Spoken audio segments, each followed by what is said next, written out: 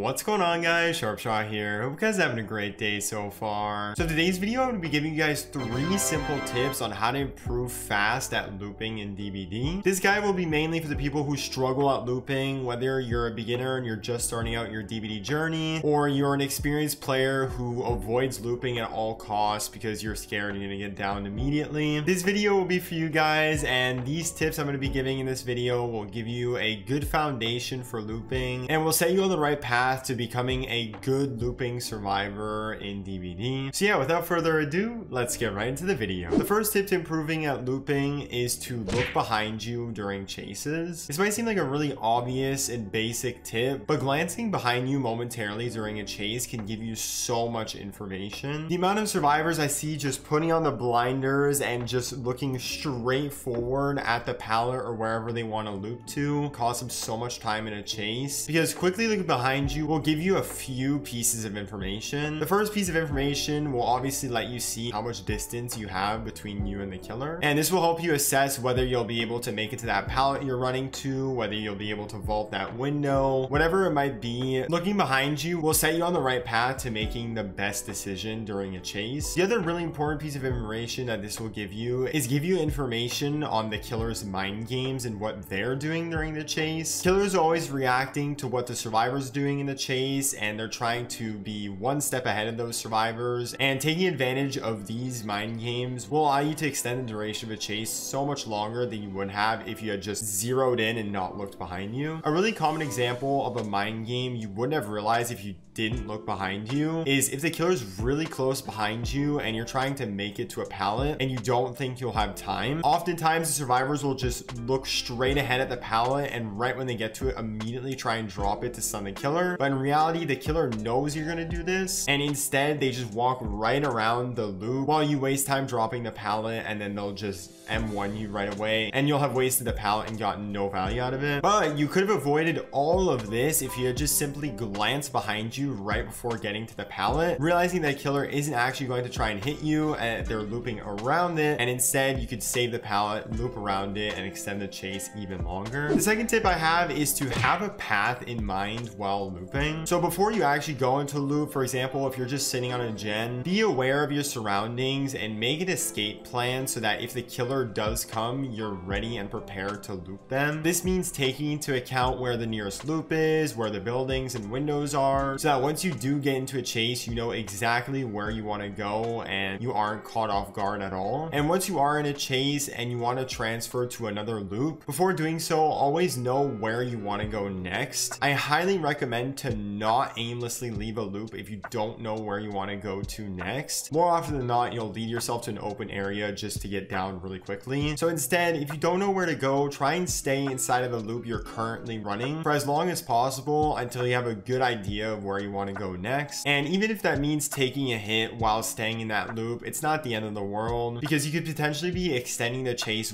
way longer staying in that loop, taking that hit, than if you had just started panicking and aimlessly wandering off to the next loop. And something really important about your pathing, when you're mapping it out in your head of where you want to go, always try and make it lead back to either the killer shack, or if the map has a really good main building, loop back there. I would say always try and go back to the killer shack, because if that's your end goal and you've already been looping the killer for a little bit and you end up at killer shack, more likely than not the killer will just give up, because looping the killer shack is a survivor's dream. And if you want to learn how to loop killer shack really well, I actually made a 1-minute guide on this, which I will link right now. The third and arguably the most important tip to looping is to just be patient. This also might seem like an obvious tip, but when you look at the best loopers in the world, they are super patient in their chases. The most common thing I see with people struggling with looping is that they always think the killer is right behind them, and they're always super panicky, and whenever they get to a pallet, they just drop it immediately. This just completely wastes the loop and it makes it so that you'll get down even quicker. So if you use this tip in conjunction with the first tip and you look behind you and you're patient, you'll realize that you have a lot more time inside of a loop than you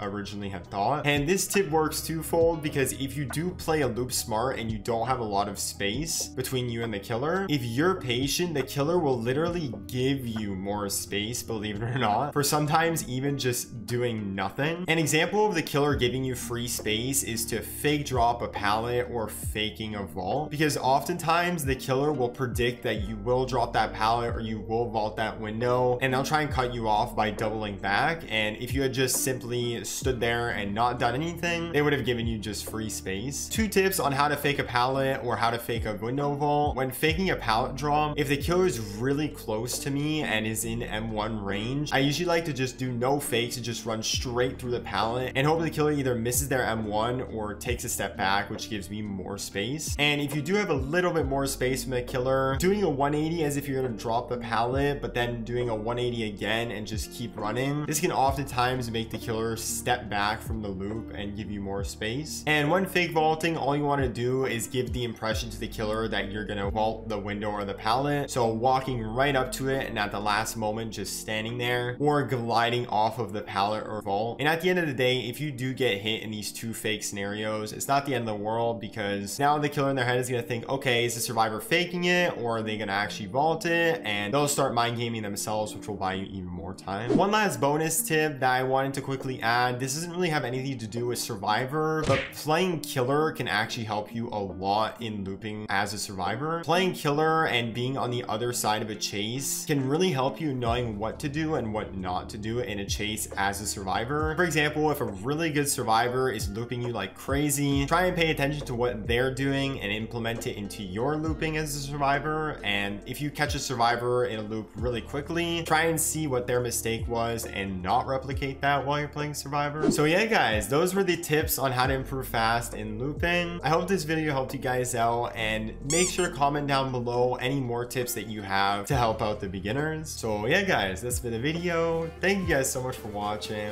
Leave a like and subscribe if you're new. This has been Sharpshot, and I will see you guys in the next video.